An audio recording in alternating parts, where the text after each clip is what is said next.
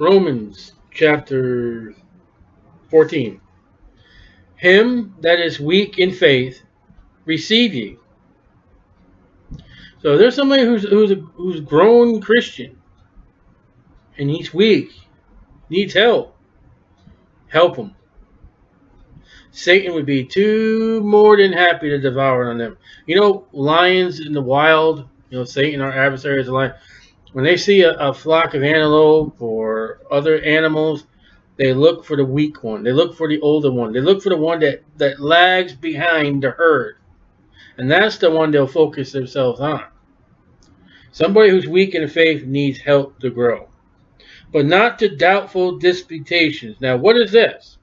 This is what we're going to look into now, verses 2 on. Someone's weak in the faith. So you can't run into Romans 14 and say, oh, look at this. Look what I can do. You can't run. Well, it says you're not supposed to judge. You've got someone, the context, they're weak. They need help to grow.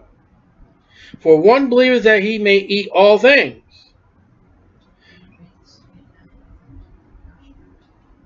Be not too doubtful of disputations. For one believeth that he may eat all things. Another, who is weak, eateth herbs. Alright, you've got this vegetarian versus I can eat meat. There are religions out there. You can't have a meat diet. You can't eat from what the law says you can't eat. You can have beef, but you can't have pork. There are religions out there, just vegetarian. And vegetarian has become a religion for some. Let not him that eateth despise him that eateth not. You got someone who's weak in the faith. Don't attack what their diet is. Show them through the scriptures that we're under grace now. Show them, hey, listen, it's not just vegetables. That Paul tells us that we can eat if we thank the Lord for what we're going to be put before, except for things that have been strangled. We're still under the thing that is for the church age. We're not to eat things with blood. We realize, shown back in Noah, when Noah came out of that ark, God gave Noah the ability to say, hey, you can start eating animals.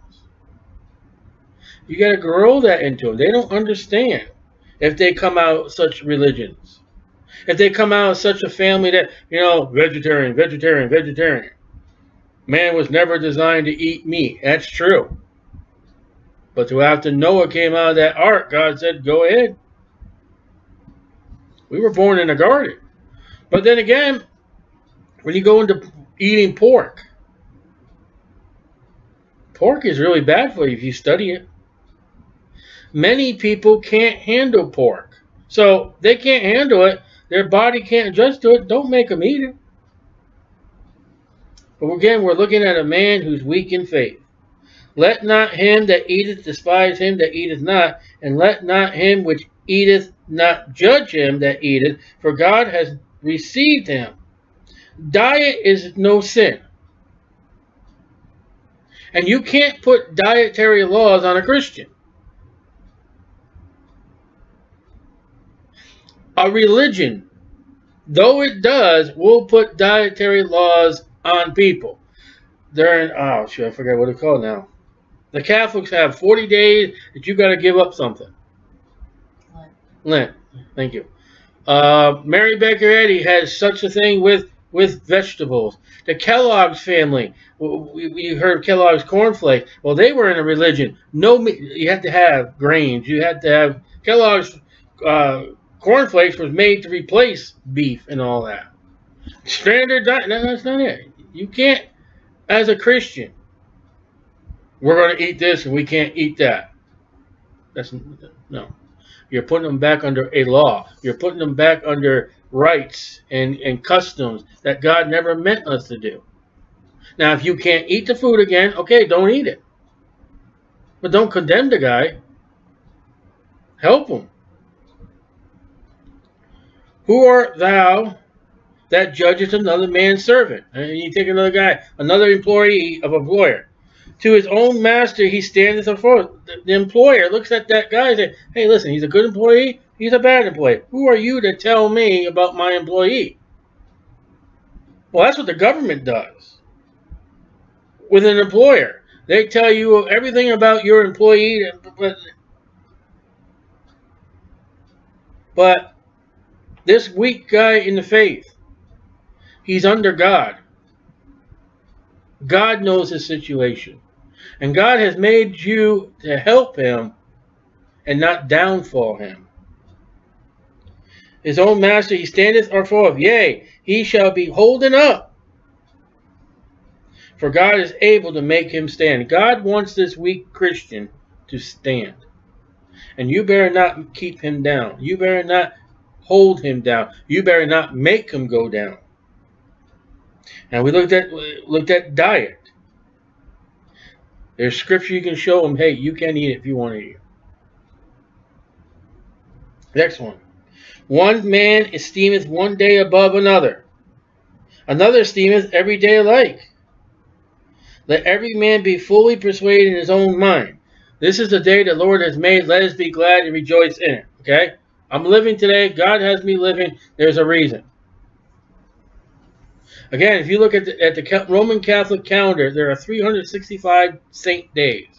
Every single day of the year, there's a saint day. There are religions that have certain days. Good Friday. There are certain things they have Christmas. You got a young, weak Christian here. He celebrates Christmas. He doesn't know any better. Take him under your wing. Explain to him with Scripture. And with Scripture, with reading the Bible and seeking God, that Christmas will disappear. That Valentine's Day will disappear. You say, why do you put videos out about Christmas, about Santa Claus? Because those are for growing Christians that want to know the facts, that realize when you look at Christmas, you look at Santa Claus, you look at the Easter Bunny, they are all idolatry. And the second commandment says you're not to have idolatry. Paul writes against idolatry. This weak Christian doesn't understand. Bring them through. Show them the history. Show them what Christmas really is. Show them in the Bible, hey, there's nothing to prove that this is Jesus' birthday. And then when he gets much older, then he can show, you know, possibly we do know the day is September, but he's got to be much older than that. You got to get him off religion. You got to get him off worldly things. As a new, weak man in the faith, he probably sees nothing wrong with Christmas. Help him. Because as you would teach him things about holidays that are against God, against the Bible, you are bringing him out of the world and into Christ, a better relationship. When he knows the truth. It's all about the truth. One man esteemeth one day above another, another esteemeth every day alike. Every man be fully persuaded in his own mind. That's a holiday. I am persuaded that these holidays of America are wrong. And you take Thanksgiving. You already know Thanksgiving. But you know what you got to teach a new Christian? You got to teach them the true Thanksgiving Day. It wasn't about just shooting turkeys. A lot of that food that we celebrate on Thanksgiving, they never had. You got to see the ratio. Here's a bunch of people that left England under religious persecution, came to America, and you realize that when they came to America, that there was a settlement of Indians that died, we don't know how. And that the pilgrims moved into this area, and then the Indians were friendly to these pilgrims and helped them the first year, and by the grace of God. And that first Thanksgiving with the Indians and with those ones with the hats and all that was to honor the God of heaven, the God of the Bible. See, that's the truth. Now he knows. Wow. That's interesting. Never thought about that. I always thought about pig skin and pig out and then go shopping at midnight. Now see, you brought more to God. Our job is to tell them the truth. He that regards the day regards it unto the Lord. As far as he knows what he knows right now, hey, I'm doing this for God until he gets light. Listen, There are people right now, I'm pray for us tomorrow for the farmers market that will get out of the hospital, get down in the proper time. There are people who think what they're doing for God pleases God. And if I didn't go down there and tell them about Jesus Christ and the gospel, they will live their lives and go to hell when they die. Is that proper? No. You shouldn't judge them. I'm not judging. I'm going down to the Bible telling them what God expects from them. God expects them to believe in the Lord Jesus Christ to be saved. Now, they got the free will to believe, and they got the free will to disbelieve. And like this young guy in the faith here, this young Christian, you got to show him the truth. He's saved. He knows about being saved. He's settled. Now you got to start bringing him, this is the truth of the Bible, and this is the truth of the world.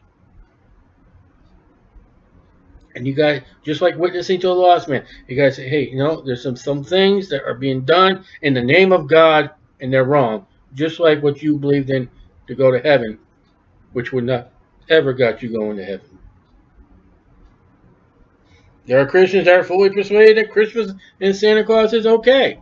They're wrong.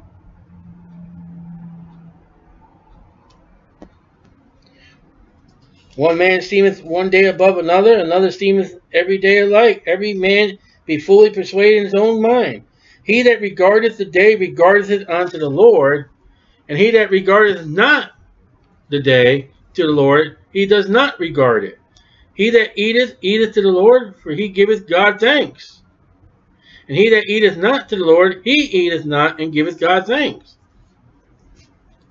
See, a growing Christian's got to know what God expects from him, but right now, help him.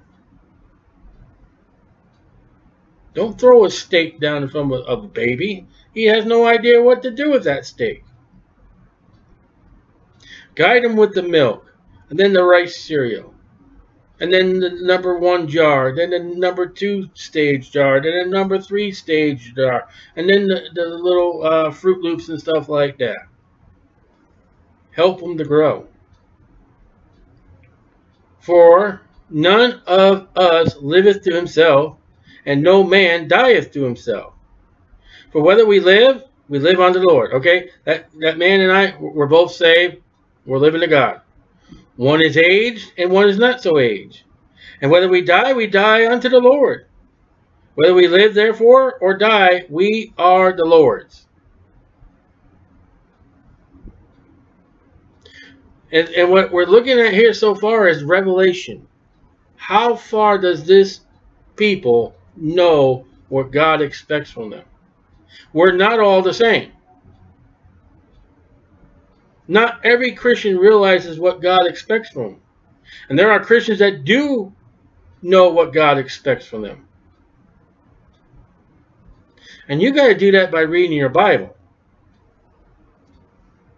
You might be honoring something. One day you're reading through your Bible and God says, hey, that's wrong. You may be doing something. One day you hear out of the pulpit, that's wrong. Now what are you going to do with it? Are you going to grow, or are you going to retard yourself? That moment you get the revelation what is right and what is wrong. If the guy dies believing Christmas is okay, he has no revelation from anybody, oh, they're okay. Should have read his Bible. For none of us liveth to himself, and no man dieth to himself. Whether we live unto the Lord. Whether we die unto the Lord. Whether we live, therefore, or die, we are the Lord's. Look at that. We are property of God. For to this end Christ both died and rose, and revived, that he might be Lord both of the dead and the living. So death or living is not going to separate you from God. Paul's in the grave somewhere. I don't know where. Peter's in the grave somewhere. I don't know where. Mary is in the grave somewhere. I don't know where. That is not separated from God. You know what that does? They're absent from the body and present with the Lord right now. You got somebody who's saved and died, they're not absent from God. Their body is absent, but man, their soul's up there right now with the cherubim, singing. Waiting for the whole church to get together who are still alive. But why dost thou judge thy brother? Or why dost thou set at naught thy brother? For we shall all stand before the judgment seat of Christ. Now there's a judge not, lest ye be judged. We are going to stand before God for our own merits.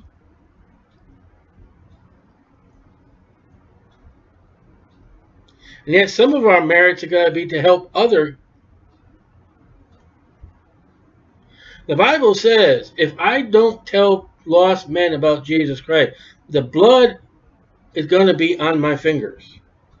And those very people come up, judge not, lest ye be judged. I have to. But see, what we're doing is in Romans 14, and it comes up later on in Corinthians, I'm not judging that person. I'm judging the things he's doing. Are they proper with God that I can bring Scripture to him? And not to be, hey, you know, you're supposed to do this, you're supposed to do that, you're not supposed to do this, you're not supposed to say, listen, sir, ma'am, let me show you some Scripture. That is not pleasing God in your life. And we got to realize some sins are going to take a while to back off and get rid of, if we ever do get rid of them.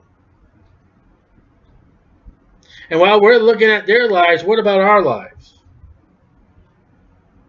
I've got plenty to judge about myself, because I'm a sinner. I've done wrong. I've sinned against God. There are things I'm doing that are not pleasing God. For it is written, as I live, saith the Lord, every knee shall bow to me, and every tongue shall confess to God. Well, that's interesting. We're all going to bow before God. And we're all going to confess God. So then every one of us shall give an account of himself to God. You're going to answer for yourself. Your pastor won't do it. Your mother won't do it. Your wife won't do it. It's you and God, one-on-one. We're not talking about the great white throne judgment. He says, verse 10, stand before the judgment seat of Christ. It's you and Jesus Christ handling it out. When that fire is put to that works of yours, if it's wood, hay, or stubble, ashes, and smoke, you're going to give an account, your mouth, to God, Jesus Christ.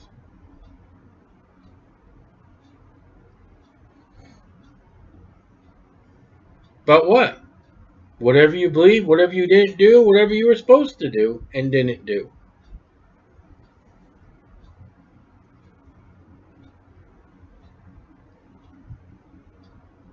Let us not therefore judge one another anymore, but judge this rather, that no man put a stumbling block or an occasion to fall in his brother's way. Don't cause a Christian to stumble. Now, does that say, hey, you know, well, I'm not supposed to judge him anymore?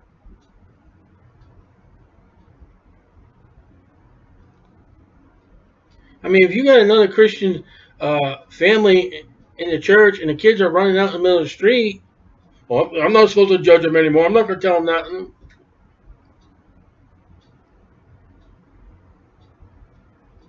See, in the Bible, there are proper judgments, and there are judgments, you know what, just leave it alone.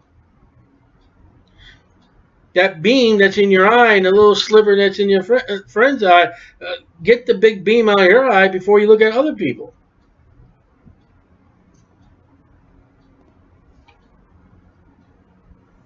We're all here to help and not put stumbling blocks, not causing the fall. Now, if you're looking at a fellow Christian and you're trying to prevent them to fall, you're trying to prevent them from laying down or quitting. You want them to keep going. You want them to keep standing, and it will help them. Okay, go for it. Pray about it. Seek God's guidance about it. But if you got your mouth running, and you just got gossip, that's judging, then you're in trouble. Let us not therefore judge one another anymore, but judge this rather, that no man put a stumbling block or occasion to fall in his brother's way. Oh, that's what we're supposed to do. We are supposed to help our brethren from other people who are going to deceive our brethren. So when a Christian comes up to you and says, oh, I watched Joyce Myers. She's going to make you fall. She's going to make you stumble. And you got to say, sir, ma'am, I've heard she's good, but you know the Bible says about a woman not supposed to usurp the authority over a man. You know the Bible says a woman is to keep silent in the church. Is that person ever going to visit you in a hospital room? You got to call him to senses. I watched this healer on the television say, I'm going to give him money. And what's he give back to you? Will he do one of your funerals? Will he do a marriage for you? Is he really healing them? Write the guy a letter and say, hey, come to my hometown. We got a hospital here. We got a nursing home. I'd like you to come to this nursing home or this hospital. I'd like you to just walk down in the aisles and in the room. And I want, with the healing ability that I've seen you on Channel 13, I want to have you come to my hometown to this nursing home and heal all those people for me. And then see what kind of letter you get back, if you get a letter back. See, remember, he's got little faith, verse 1. He thinks he doesn't realize that these people are actors and usually hired from colleges. And I've been told by people who've been in the back stages, behind the scenes of all this stuff. These people that get healed travel on the buses sometimes. And they use gimmicks and devices to fool the people. Well, that young Christian who's weak in the faith doesn't understand that. And they may come to a time in their life that, they may need a healing, and they may go run into one of them and not get that healing, and then now their faith has been destroyed because you didn't help them.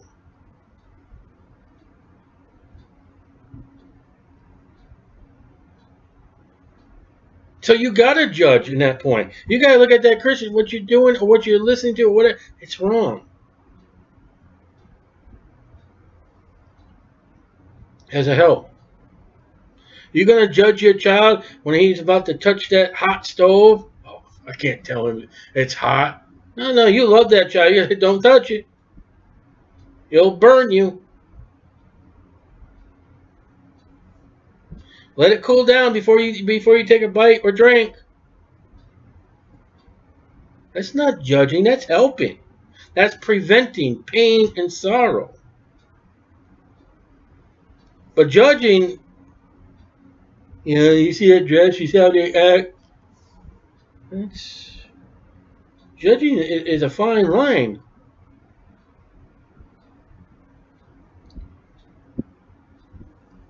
I know and am persuaded by the Lord Jesus that there is nothing unclean of itself, but to him that esteemeth anything to be unclean, to him it is unclean. All right, there are some people that believe, hey, you know what? I can't do that. It's unclean.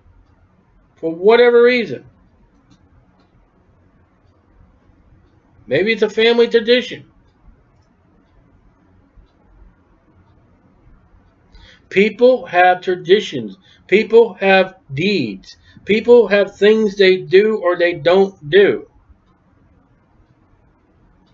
And if there's nothing you can't find with Scripture, but if it violates Scripture, unclean here, we'll be talking about the law. The law spoke about many things that were unclean. Okay? But if thy brother be grieved with thy meat, now walkest thou not charitably. Right? If you go to a restaurant, you sit down and that guy does not like pork. And you sit down and order a pork meal. You offended him. Well, it shouldn't matter. Didn't just say, oh, divides a man's meat and is vegetarian. Didn't say, yeah, but you know what? It's called character. If he doesn't like it, now there's nowhere in the Bible that says, because he doesn't like pork that you can't order pork, but, respectfully, order beef. Destroy not him with thy meat for whom Christ died. Don't anger him. Now, it may be a stupid argument. These are stupid things about judging in chapter 14. People get offended. And it ought not to be so, but it is so. It's a sorry thing that people, something you do has, there are people who have left churches not because of doctrine, because you didn't say hi to my family.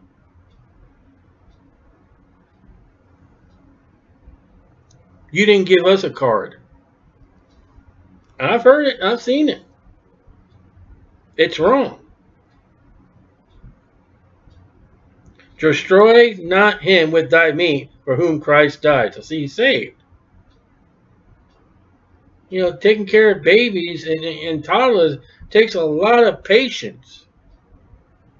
It takes a lot of wet rags and paper towels and napkins and cleaning. Because they make a mess. And you clean it up and you try to do it again.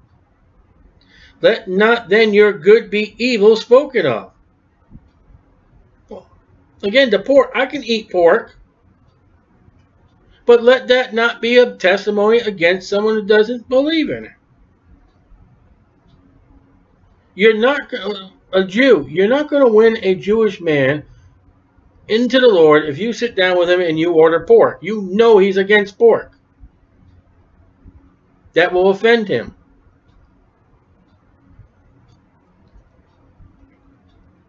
We got to watch our conduct and our communications with people. Because then we become the excuse. And this is what Paul is saying.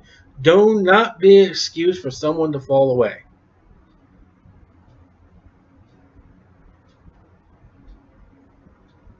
For the kingdom of God is not meat and drink. Who cares about meat and drink? It's not the kingdom of God. That's not salvation. But righteousness and peace and joy in the Holy Ghost.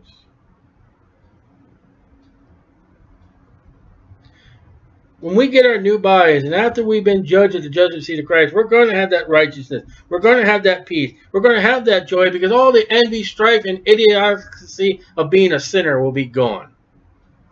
And we'll be in unity. Right now,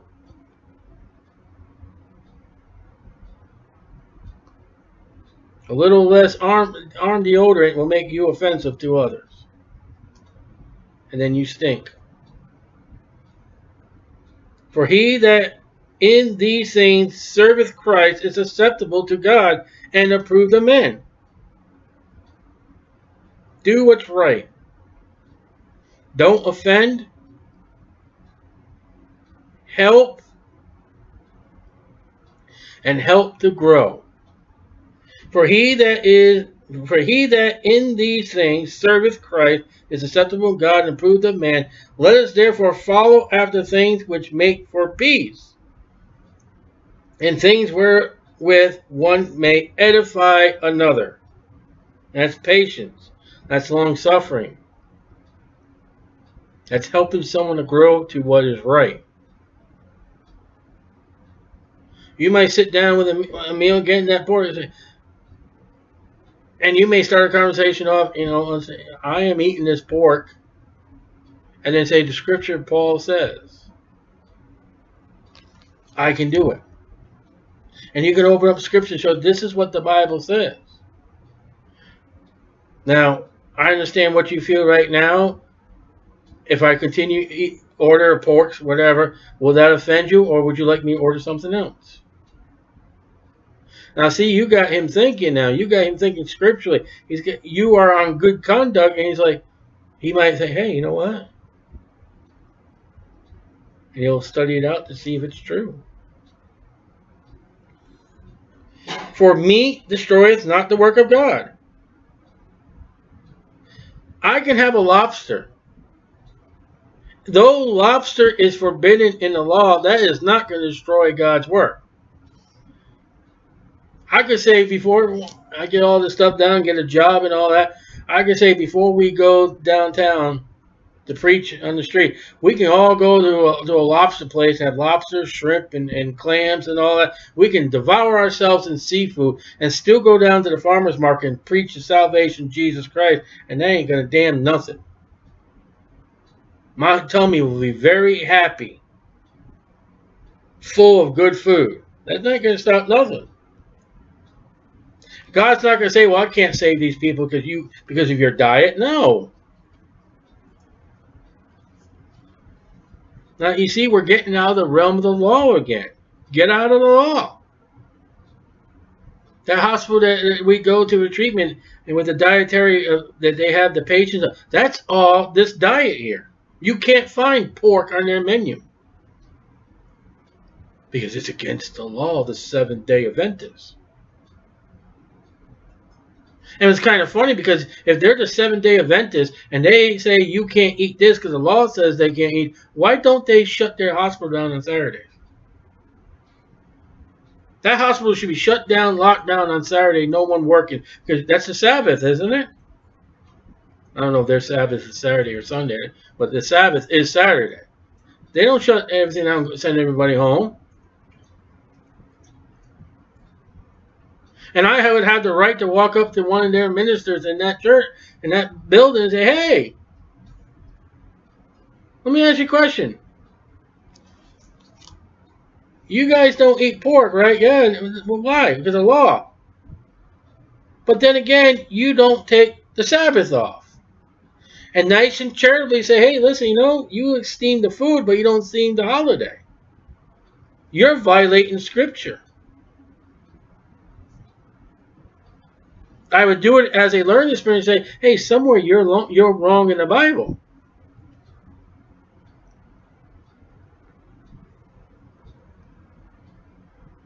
For meat destroyeth not the work of God. All things indeed are pure. See that? Look at that. Pork. Lobster are pure. Been talking about meat. You want to celebrate Passover over Christmas? That's pure. Nowhere in the church epistles does it say apply to Passover. But if you want to commemorate the night that lamb was slain for the people of Egypt and recognize it to Jesus Christ as our Lamb of God, would take away, by means all go for it. That's scriptural. You could follow that scripturally grounds. If you want to say, as our family, we're going to follow the Jewish holidays. And on that Jewish holiday, we're going to look to the Messiah. We're going to look to Jesus Christ. You can't do that with Christmas. You can't do that with Easter. Now, other families will say, well, no, that's stupid. No. Okay, but that's what we're going to do. We're going to live our family, not as the right, but those holidays by the Jews in acceptance of Jesus Christ, the Messiah. Look at that. Well, see, you can honor those days. That's not anti-scriptural. Another family may not do it. That's not anti-scriptural. But when you get to Christmas and Easter, that's anti-scriptural. And you find in the book of Acts, there's the Passover, and then there's Easter. See that? They're not the same. But all things are pure. You want to have Christmas? You're not going to go to hell. But you may lose rewards. I don't want you to lose rewards. I don't want you to be charged with idolatry. You see where I'm going now? I don't want you to stumble. I don't want you to fall.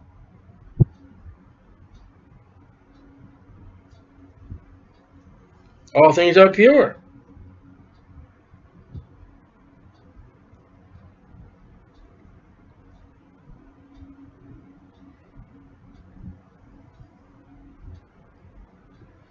All things indeed are pure.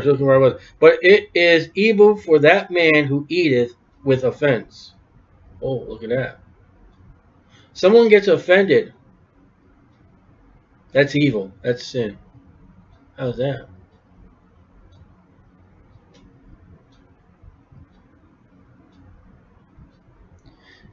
It is good neither to eat flesh, nor drink wine, nor anything whereby thy brother stumbleth, or is offended, or is made weak. You know, Peter had a problem with that one time, and Paul had to rebuke him. Peter was sitting with a bunch of Gentiles, I forget with who else. The Jews came in the picture, and he got up and left because the Jews were there. And that other disciple was left. What's going on? What happened? Where did Peter go? Why is he not sitting with us at dinner time? And it just caused a commotion. And Paul took Peter and said, you know, you're wrong. And you caused the problem.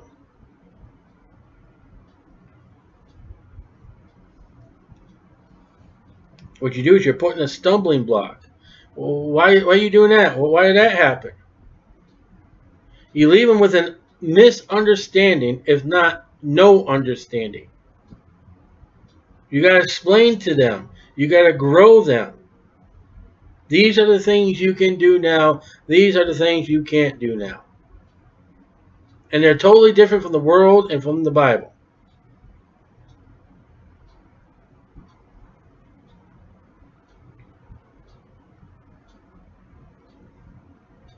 It is good neither to eat flesh, nor to drink wine, nor anything whereby thy brother stumbleth, or is offended, or is made weak. Wine. Is it intoxicating, or is it new wine? If you got a Christian that's in the Lord, saved, and he's had a problem with alcohol in his life and has been addicted to alcohol, don't you dare open up anything liquor in front of him. You will call. He will look at you as a Christian. Oh, I guess I can do that. I guess occasional drink would be okay. No. You think you can have occasional drink, like, oh, drinking wine? Have it to yourself in your house. Make sure no other Christians see it. Some people believe you can drink. Churches will promote it. And as I said, a perfect example, the guy who's been an alcoholic his life is fighting the battle. And it's a battle. And if he begins to drink it again because you had a little wine, we saw that in Timothy. Drink a little wine instead of, water. Hast thou faith? Have it to thyself before God. God, I believe I can drink a little wine. I believe I can have. All right, have it to yourself.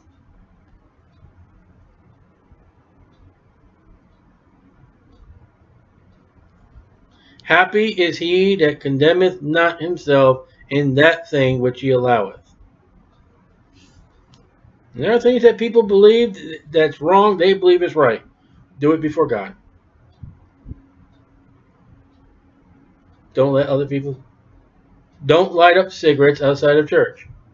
Wait till you get your car. Because someone's going to see you. Oh, that person's in church all the time. I guess I can do that. Watch how you raise your children. Because somebody's watching you. And what you do and how you do it wrong. So, hey, I guess I can do that.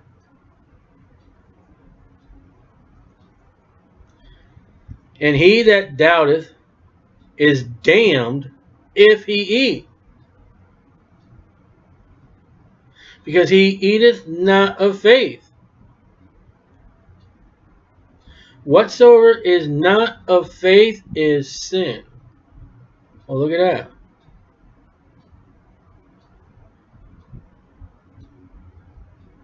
There is such a thing in the Bible about dietary.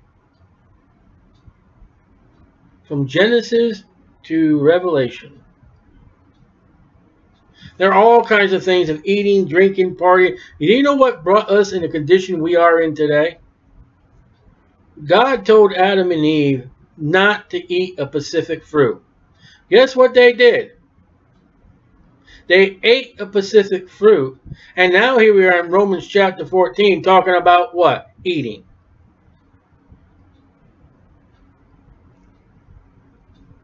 The law had dietary rules. Even James in the book of Acts said, there's certain dietary things for Christians that are Gentiles. Things that are not strangled. You got to make sure all the blood is gone. We're going to get in Corinthians, Lord willing, we're going to get about the Lord's Supper. Man, they were using it as a dining instead of thinking of the Lord. And there's anything problem in America today is people are eating too much. They're gluttons. That's a sin. There are people who think, hey, vegetarian's the way. Okay, fine. I believe meat and vegetables. Sometimes I'd rather have a good salad than meat. And sometimes I'd rather have a good hamburger over a salad. It's not going to make me go to hell. It's not going to make me go to heaven.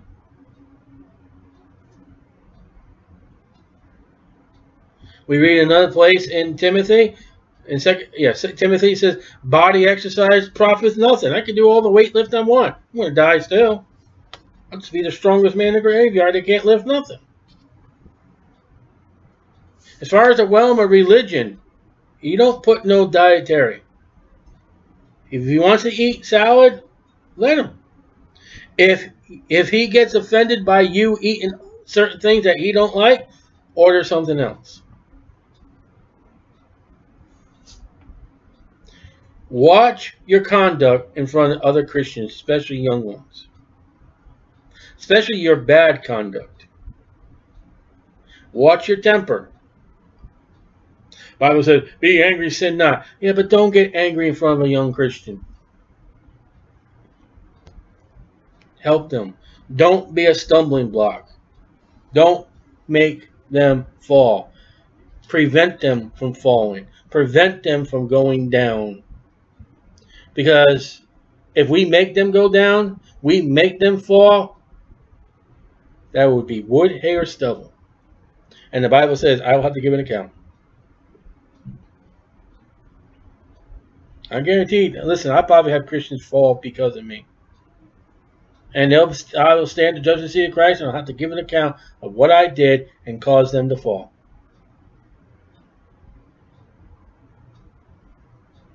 Not right. Maybe right. But we got to be careful what we do. See, we got to judge ourselves.